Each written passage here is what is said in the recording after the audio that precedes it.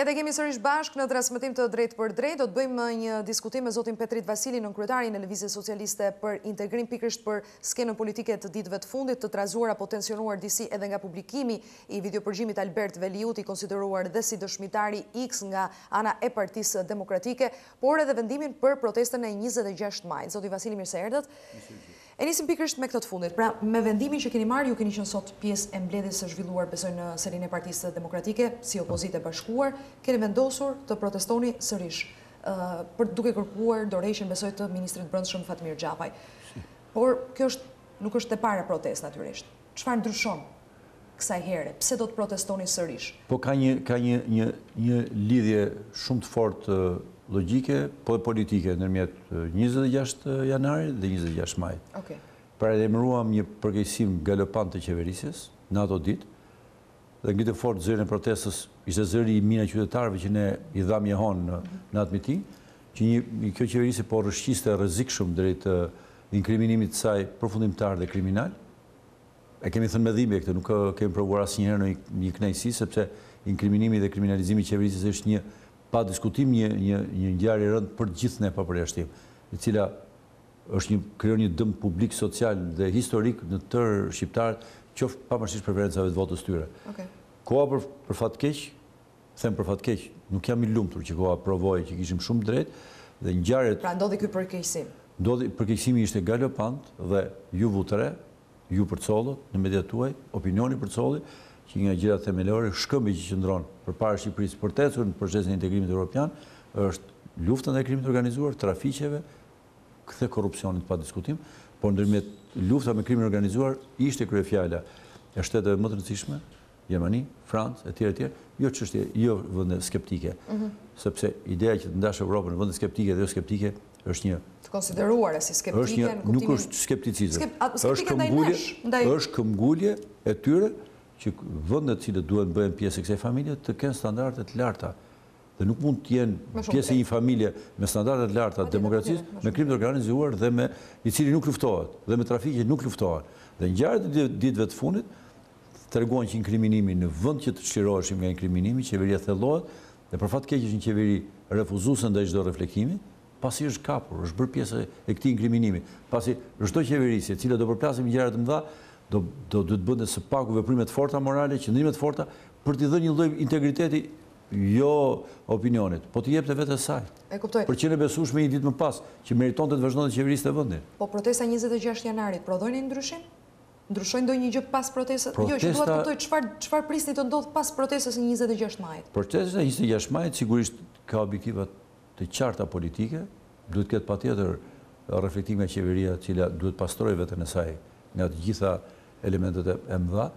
Sigurisht problemi kryesor dhe madhor është Edi Rama, por ndërkohë janë bërë evidente fakte të tilla publike, cilat janë të ditëve të fundit dhe kanë mbërthyer të gjithë vëmendjen e opinionit publik. E keni fjalën për video-dëshmin e Albert Veliut? Jo vetëm aq, po jo vetëm audio që doli të gjithë gjërat që inkriminuan, veprimet që ndodhen të njëpasnjëshme, largimi i vllajt misterioz, i vllajt të ministrit.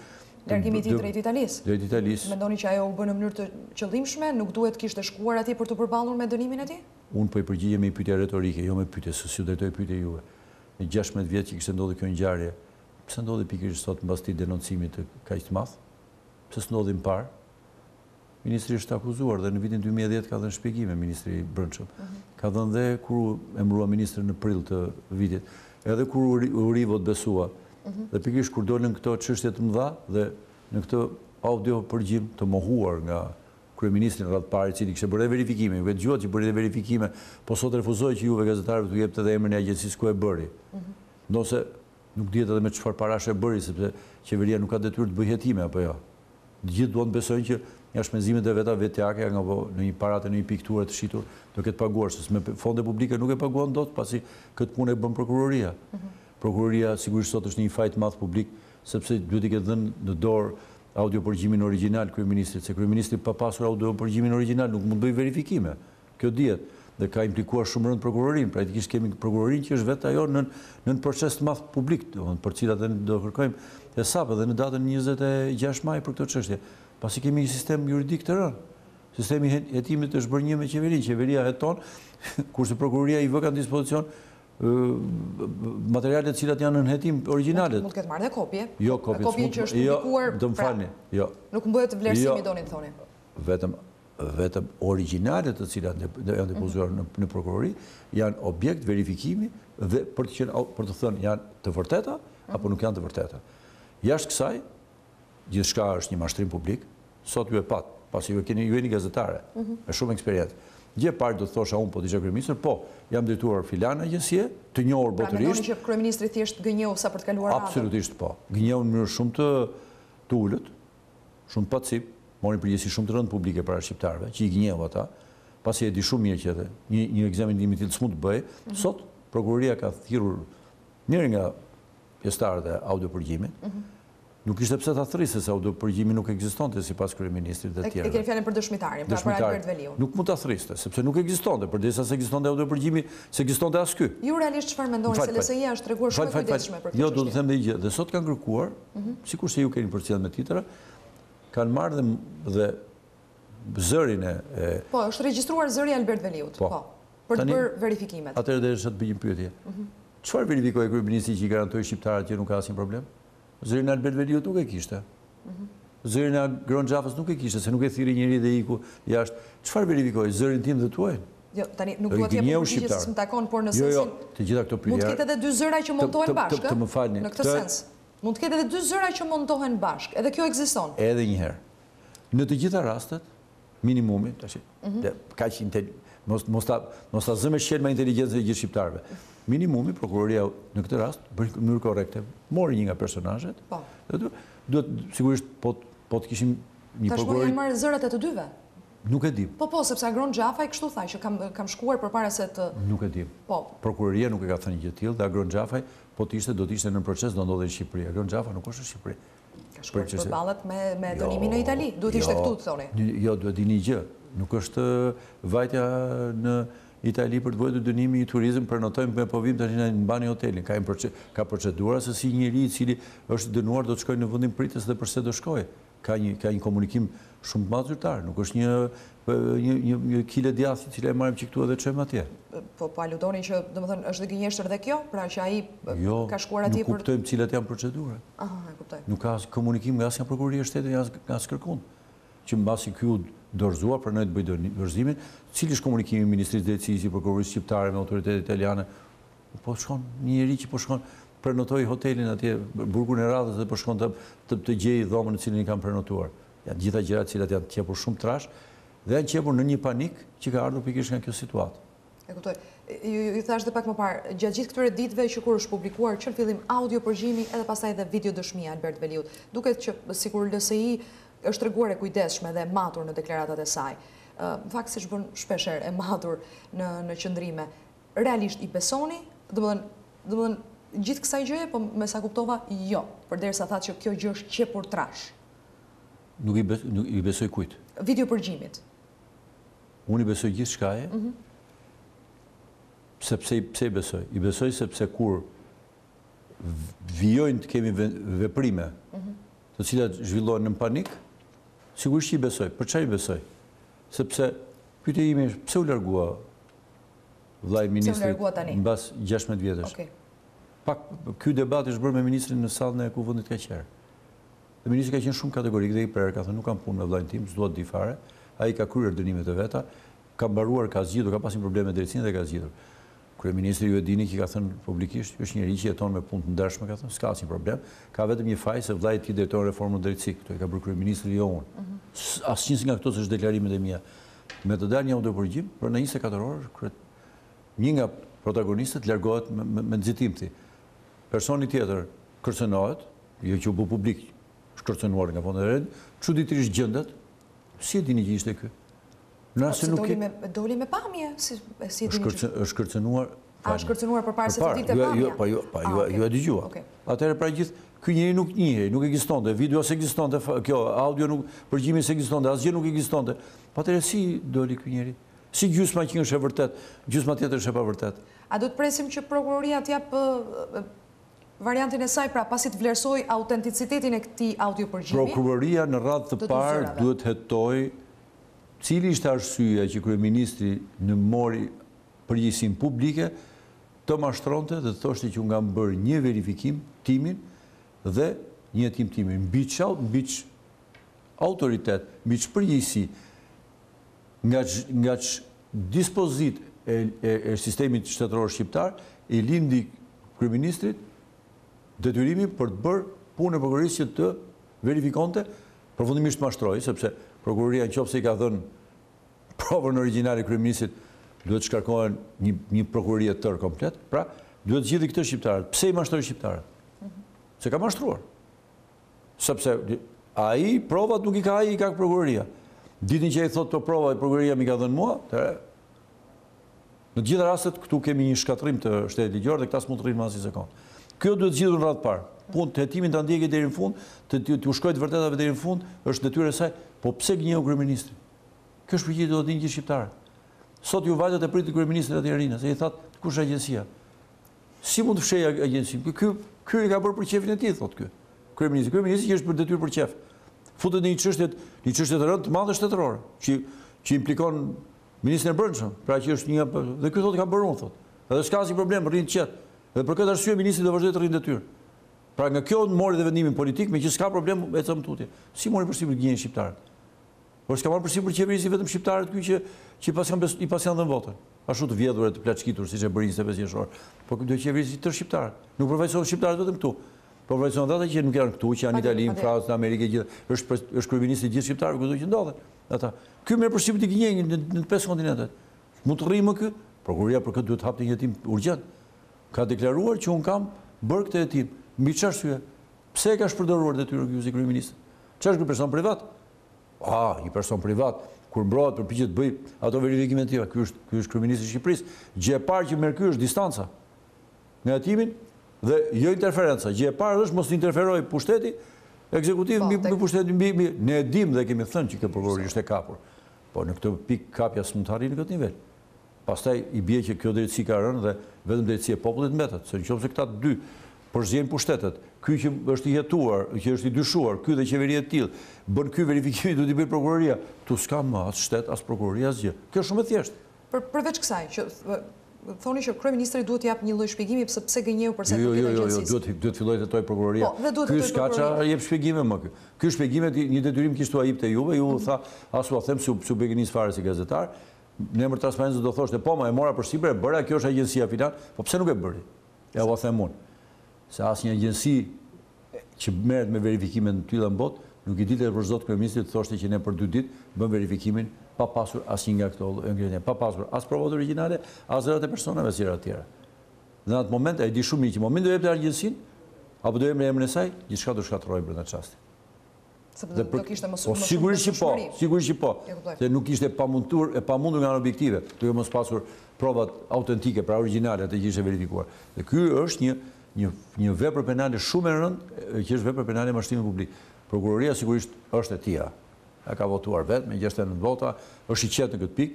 Ju po të bëni diçka këtu në studio, apo të themi diçka më tepër, ne këtu mund të vinë me vrap të na presin aty brapa derës. Kurse ai mund të bëjë çfarë doj. Prandaj nuk kemi, prandaj është një ditë e madhe, prandaj vemi 26 majnë atje. Sepse duhet jemi barabar, unë, ti dhe kryeministri. Unë s'kam gjë për të fshehur. Unë s'kam gjë për të fshehur. Po ne edhe këtu për një deklaratë tepruar mund të vinë atje ke derat, na kërkojnë dëshmit. E kuptoj. Ju pyeta për prokurorinë nëse duhet të presim që të hetojë autenticitetin tashmë të 2 zërave, sepse përveç kësaj që sapo thatë, ka disa të pavërteta që kanë rezultuar në bazë të fakteve edhe nga dëshmia e Albert Veliut. Të pavërteta që i ka thënë ai. Pra, ka disa të pavërteta. Nuk di asnjë të pavërtet. Ka disa. Ka një dosje me ato që ka thënë gjatë videos së tij. Për shkak që është arrestuar, viti kur është arrestuar, trafiku për cilin nuk ju intereson që ai është një njeri që ka kryer trafik të fare, nuk kam më intereson fare ky njeriu Albert Veliu, ne këtu e kam parë parë se nuk e njoh. Ka thënë shqipun kam vuajtur, kam bërë dënimet për kokainë, kam qenë një person i Malavitës. Është e qartë. Është dënuar një herë, është dënuar 3, është dënuar në 2013, 2015, për ç'më duhet mua? Çështja unë për opinion publik, unë dhe ti kemi vetëm një çështje përpara. Jemi njohur me çështje. Ka një audiopërgjim që thotë që vllai i ministrit vazhdon veprimtarinë e tij lidhur me trafiqet. Ai ka provokuar gjatë telefonatës. Nuk më duhet fare ka provokuar. Më halen provokoti mua, pse s'provokon dhe mua aty? Po provokon atë. Sepse e njëjtë pra kishte bashkëpunuar diku. E një dhe jepet ca elemente të tjera. Po ç'më duhet mua kjo? Nuk më duhet. Mua më duhet një gjë, që kjo mohohet. dhe thot qeveria, thot Shqip. Kryeministri mori përsipër këtë, se ai u del për zot tëra gjërave. Se është çiki marrë dhe futet në çdo gjë ku s'duhet, se kryeministri me një minimum integriteti mban distancë, lë drejtësinë të flas. E mori përsipër. E tha, nuk ekziston fare një montazh. E në një montazh nuk ekzistoni as ju, as unë. Po ja që doli që ekzistonte ky dhe çuan e kërcënuar. E kuptoj. Pa dal ky zotnia në publik. Që s'e di fare, po pa dal. Pra, e dini shumë mirë që kush ishte. Pra, videopërgjimi ekzistonte. Po si ishte vërtet, gjysma e videopërgjimit është e vërtet, dhe gjysma tjetër që takon të ministrit nuk që nga vërtet, tani të bëjmë serioz. Patën tjerë respektojmë teleshikuesin. Në 26 maj... Hallin nuk mund ta marrim hallin e kryeministrit, ta marrim ne.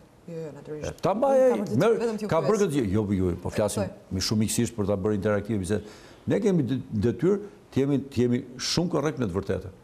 Kryeministri nuk është korrekt me të vërtetën sepse është i zënë në faj, është në hall. Dhe çështja e inkriminimit të tij me trafiqet është një smundje e cila nuk del dot, ai mund të çlirohet vetëm duke ikur nga ai pozicion si kryeministër.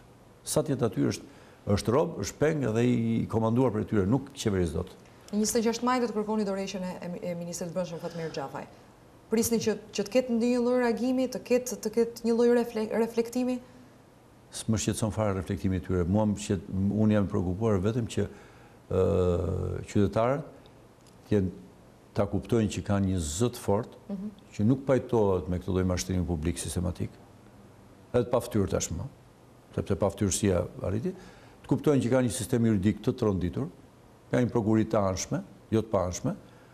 Prokuroria sot duhet ishte ngritur në këmbë, nuk prisja shumë deklarata shumë të forta, prokuroria prisja fleta arresti e gjitha, sepse një 27 vjeçar atje nga forcat e policisë ka humbur jetën e Korçë, shumë e dhimbshme. Ka mbetur në qoshet medias shqiptare, është kriminali që ka mbetur në qoshet medias shqiptare. Do ishte një shkak madhor që jo vetëm ministria, jo drejtori i përgjithshëm policisë, të gjithë merrin për përgjegjësi të largoheshin. Është nga më të rëndat në pluralizëm. 27 vjeçar, babai të 3 fëmijëve, me shenja dhune të jashtëzakonshme, situate pasqaruar, asnjë ndaluar, asnjë arrestuar. Nuk ka asnjë përgjigje, s'është vërtet. Jo, më vjen keq, po kjo është një situatë kriminale. Në dhomat e paraburgimit, po në dhomat e paraburgimit për verifikim mund dalet kushdo nga ne. Kjo është një arsye shumë e fortë edhe për të protestuar. Po sigurisht që po. Po pra, njerëzit sot familjarët kanë protestuar, po mbas edhe ju politikisht nuk mbështesni. Jo, do t'i mbështesin fort ne. Po për fat keq të gjitha gjërat konvergojnë, pra bashkohen në një pikë. Një polici dhe ministri i brendshëm komprometuar në themel që nuk po del dot nga komprometimi i thellë. Vazhdon të jetë implikuar në trafiqe, vazhdon të implikuar në dhunë dhe në kriminalitet, po kjo po bie edhe me qytetarin e thjeshtë. Ky qytetar që humbi jetën, kishte dënuar do merrte dënimin e tij për fajet të cilat do ishin provuar në mënyrë normale si gjithë tjerët, kishte drejtë ta merrte jetën kërkush. Në mënyrë misterioze nuk ka faj. Nuk ka faj kërkush. Absolutisht, kemi kryeministër të çmendur që thot opozita duhet shkonte të hipte makinës, mos jepte bullallëqe të fliste në Ninas, po të nisej drejt në Korçë. Edhe atje në Korçë i bënte gjithë deklaratat, të merrte gjithë fajsinë atje për atë. Një jetë njeriu e marr aty në mënyrë misterioze me dhunë në qelitë e paraburgimit është një nga gjërat më të zeza që mund të ketë ndodhur këtij vendi. Tu sa them si politikan fare. E them si qytetar, për karrierë politikane mund mbaroj edhe brenda 24 orëve. Po qytetari jemi deri në fund të jetës tonë. Si mund të jemi të qetë? Që çdo njeri i njohur, familjar apo i afërt toni, komshia apo njeri i komunitetit, kur shkojnë në burg ne jemi të trembur se valdo na kthehet i gjallë, se ca maskarenca bandit do arrajnë për vdekje dhe aty se ka vjedhur jepi dënimin që i takon si vjedhët, s'ka drejtë marrësh jetën. Jo, dhe dënimin jep gjykata. Jo, edhe atë jep gjykata. Po, për gjykatën nga fjalë. Ne kemi garantuar të drejtën e jetës dhe për ata që vrasin kriminalet. Ne s'kemi dënim me vdekje. Po, patjetër. Po si japin dënim me vdekje që lidhet me paraburgimin këta. Kush janë këta bandit që e bëjnë këtë? Jo, patjetër është ngjarje shumë e rëndë, në fakt. Do doja të ndalesh në fakt te një tjetër zhvillim që në këtë javë që po lëm pas ka patur një zhvillim të rëndësishëm që i përket edhe Lëvizjes Socialiste për Integrim. Ka qenë gjykata e Beratit që ka nisur shqyrtimin e një padije që ka bërë Lëvizja Socialiste për Integrim ndaj kryeministrit Edi Rama. Tani çfarë presni nga ky proces dhe e rikthemi edhe një herë në vëmendje konkretisht në qershorin e zgjedhjeve, në marrëzinë që pushtoi zgjedhjet, kryeministri i Shqipërisë në një takim me të madh elektoral, momentin që duhet patjetër të rrëmbete votat në mënyrat më të paligjshme, bëri thirrje, video është edhe në webin tuaj, dhe thirrje me ulëri më të madhe, hiqni ku ato tha uniformat, me të lënë uniformat tha shkoni dhe bëni vota për Partinë Socialiste, një trupe të depolitizuar që është garantuese integritetit zgjedhjeve, ndërkohë që përzierje e kriminalëve trafikantëve ishte së bashku, i dha të kuptoj, u dha mesazhin që policia e shtetit bën vota, është rreshtuar për Partinë Socialiste. Nuk është më policia e shtetit që s'është as e Partisë Socialiste, as e LSI-s, as e Partisë Demokratia, apo gjithë partitë e tjera që s'po arriti përmend dot, por është një polici që garanton integritetin e zgjedhjeve. Ju e dini ç'ndodhi me zgjedhjet, ju e dini ç'ndodhi që 20% e votave u shitën në blenë se policia mbylte sytë dhe i mbështeste, që ta përmbledh e paditëm kryeministrin për këtë faj publik, për këtë thirrje, po. Në prokurori, që në korrik. Kam çuar padin, kam qenë kryetari i Lëvizjes Socialiste për integrim në atë kohë dhe kemi dërguar një paditë gjatë, dokumentuar, shumë e thjeshtë për dokumentuar. Videoa ishte kaq e qartë, ishte qesharake ishte procesi hetimor më i lehtë në botë sepse shpesh duhet zbuluar faji. Po faji ishte bërë publik në sy të mira njerëzve. Prokuroria e paturpsinë më të madhe, një përgjegjësi publike shumë e rëndë, që ne po përpiqemi të japim një mundësi të re prokurorisë të rikuperoj veten, jo të na japin neve të drejtë, po të rikuperoj veten. Arsyetoi që megjithëse kryeministri kuptoi që bëri një faj të rëndë penal dhe këshilltarët e tij këshilluan që të kërkonte një falje në Facebook dhe bëri një falje, kërkoi ndjes se masa u nxitova. Kryeministri i vendit që thot policisë, shkoni bëni vota, shkatërron komplet zgjedhjet në momentin më delikat, e kalon me një falje në Facebook. Dhe me këtë shkak hetimet u mbyllën. Pra, s'ka problem.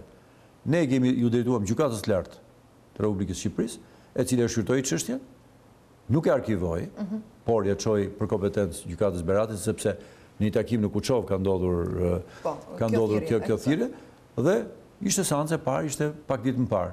Çuditërisht prokuroria kërkoi kohë sepse nuk ishte përgatitur për atë seancë dhe kërkoi edhe kohë akoma për tu përgatitur. Pra, e kuptoni vetë faktet janë kaq të turpshme dhe kaq qesharake, prokuroria s'ishte përgatitur për veten e saj. S'përgatitet dot një njeri i varfër që vetë se zgjidhja avokatin prokuroria e shtetit nuk është e përgatitur të përballet me gjykatën. E kemi pranuar pa diskutim këtë gjë dhe të hënën është përsëri procesi dhe them një herë tjetër, është një shans i mirë për prokurorinë për të larë diçka nga ftyra e bërë shumë pis me këtë inkriminim me qeverinë. Po çfarë prisni që të dënohet kryeministri? Të rihapet hetimi, të hetohet, jo të mjaftohet me i falje në Facebook, pasi unë mund të bëj një kundërvajtje të rëndë penale, po nuk besoj se u dham të drejta shmëtër qytetarëve dhe gjithë kundërvajtëve që të bëjnë o një falje në Facebook, o në Twitter, o të çojnë një mesazh në një WhatsApp dikujt në web dhe kjo çështje mbyllet. Vjen keq. Po pastaj do thotë që Dakor, po çfarë prisni? Jo, shumë dakord, po çfarë prisni ju? Presim që gjykata me pakte është të kthej çështjen për hetim gjykatën në prokurori e përgjithshme, dhe prokuroria e përgjithshme më së fundit të eci, faj thash është më i lehtë në botë për të provuar. Kjo nuk ka nevojë të jesh as një prokuror i sprovuar në gjë tjetër sepse faji është atje në sytë të gjithëve, dhe të mbajë qendrim përfundimisht ky njeri të merrte dënimin pasi ka folur marrëzira të çmendurira në këto vite që është si kryeministër, për cilat ka paguar Shqipëria, paguajnë shqiptarët për ditë dhe krijohet kjo klim kriminale ku ju me drejt keni qenë shumë të interesuar si qytetarë të dëgjonit që na jepni mundësia të flisim për programet ekonomike, për zhvillimin ekonomik, për luftën kundër varfërisë dhe papunësisë që janë plagë të cilat po shkatërrojnë dhe po shkaktojnë edhe emigracion qindra mijësh të Shqipërisë dhe nuk kemi kohë të flasim për to, sepse kjo veprim kriminale na imponon që të merremi me të dhe të mbajmë qendrim të caktuar. Do të ishte një pëllëm fytyrës që një kryeministri që e la pa perspektivë ekonomike këtë vend dhe që i bëri gjithë bizneset të tmerrohen për të nesërmen e tyre dhe të tmerrohen se mos u troket të dera tatimorët e radhës që do mbushin arkën e grabitqarëve të shtetit e do zbrazin rrogat e punonjësve tuaj, cilët për pamundësitë ekonomike ju donin t'i paguanit më shumë e i paguani më pak se s'keni mundësi ekonomike për ta bërë këtë gjë. Zoti Vasili, edhe një pyetje të fundit shumë shkurtimisht se nuk kemi më shumë kohë, ka të bëjë natyrisht me çështjen e integrimit të Shqipërisë në Bashkimin Evropian, një prej shtyllave më të rëndësishme të partisë tuaj. Sapo është kthyer kryeministri Edi Rama nga samiti i Sofjes, duke sikur vendet pjesëmarrëse në fakt u zhgënjyen nga pritshmëritë që kishin, Emmanuel Macron, presidenti francez, e ritheksoi edhe një herë qendrimin, e dini. Mendoni që nuk është momenti dhe Bashkimi Evropian po e thekson gjithnjë më shumë se nuk është momenti për të fokusuar tek zgjerimi. Çka në një mënyrë do të na penalizojnë neve? Jo, nuk është problemi këtu. Të jemi objektiv. Bashkimi Evropian ka dhënë prova në shumë raste ku ka bërë pranime të shteteve të veçanta. Veç as është pranuar, ka pasur këto shtete që janë pranuar si të vetme, jo në blok me shtetet tjera. Në Ballkan ndodhet Kroacia. Pse? Gjithë çështjet që duheshin për të vënë rregull në shtetin e saj, po e flas me një gjuhë shumë të thjeshtë, për të ndarë qartë drejtësinë, për të ndarë qartë pandëshkueshmërinë, kryeministri, unë dojtë penalisht kryeministri kroat. Ky tjetëri yni, që e kam aty në sfond të ekranin tuaj, bën shpartallon të shtetin edhe nuk përgjigjet dhe për vepra penale të qarta, si kjo që ne citum para pak në zgjedhje. Kur shtetet plotësojnë detyrimet dhe stabilizojnë në vendin e duhur të gjitha pushtetet në vendin e tyre, luftojnë krimin dhe trafiqet, ndonë se s'keni asnjë vend në Ballkan që të ketë problemin e trafikut drogës edhe të krimit organizuar në nivelet e Shqipërisë. S'keni një vend, ne për fat keq, për turbin e këtij kryeministri, ne u damkozëm si një vendi që u moleps me drogë. Nuk e ka këtë problem, as Kroacia, as Maqedonia fqinje që aspiron. Se ka fare këtë problem. Se ka as Greqia, se ka asnjë vend të Ballkanit. Të ato që kanë hyrë apo të që aspirojnë ty, as Malizi. Nuk e kanë këto probleme. Dhe për shkak të këtyre, ne ju e kuptoni që vetëm për shkak të këtyre ne dënohemi. Ne penalizohemi dhe nuk është politika të zgjerimit çështja. Është sjellja, papërgjegjshmëria, mungesa e reflektimit të këtij kryeministri, i cili kur i bëjnë vrejtje këta janë armiqt e Shqipërisë, brenda dhe jashtë të vendit, ca armiq, ca retorika që unë për hir të moshës i kam dëgjuar para 90-s në një pushtet tjetër, që ishte pushteti komunistëve, po jo tani. Dhe në vend që të përgjigjet këtyre që janë detyrimeve, me rigorozitet, përpiqet fshihet mas alibive. Nuk ka lidhje klima e zgjerimit me Shqipërinë në mënyrë të veçantë. Shqipëria po të ishte në rregull dhe ky të ishte reflektues, të ishte dorë nga droga. Thoshte unë pushtetet pra duke mos qenë në rregull Shqipëria nuk ka shansen qershor të marrim çelin e negociatave. Shanset e Shqipërisë ja minimizon ky kryeministër me këtë qeverisë të vendit. Nuk ja minimizon politika e zgjerimit. Ne në shumë momente ju e dini që kur treguesit kanë qenë nuk kanë kur janë bindur që disa parametra shkojnë në rregull, se duhet të marrë pak sekonda. Ja dha liberalizimin e Evropa Shqipërisë? Po. Një vepër shumë të madhe? Nuk e ka dhënë gjithë tjerëve. Kur nuk janë bindur. Në atë moment është bërë për disa prej vendeve të Ballkanit. Shqipërisë ja dha Shqipërisë. Liberalizimin e vizave. Ja dha. Po. Bukur shumë. Ja dha Shqipërisë, megjithëse pati një incident të rëndë që ishte Gërdeci. Ja dha integrimin në NATO. Pse? Se nga monitorimi, nga djegja, nga mënyra se si plotësoheshin të gjitha angazhimet duhet merreshin u bën. Pra integrimin përpara e shtyn jo Europa, e shtyn qeverisë e vendit. Qofse qeverisja është orientuar drejt trafikantëve, i mbron ata, siç del ky që i mbron, thotë, kanë bërë dhe verifikimin e atyve vet, i bën të tëra vet, sigurisht nuk ka besim njeri. Dhe kur ti nuk je prova që krimin në mënyrë të veçantë dhe trafiqet nuk i lufton, nuk kanë si të besojnë tjerë. Zoti Vasili, faleminderit që ishit me ne në studio. Faleminderit shumë për mundësinë. Këtë bisedë me Petrit Vasili, nën kryetarin e Lëvizjes Socialiste për Integrim, ndajemi këtu bashkë.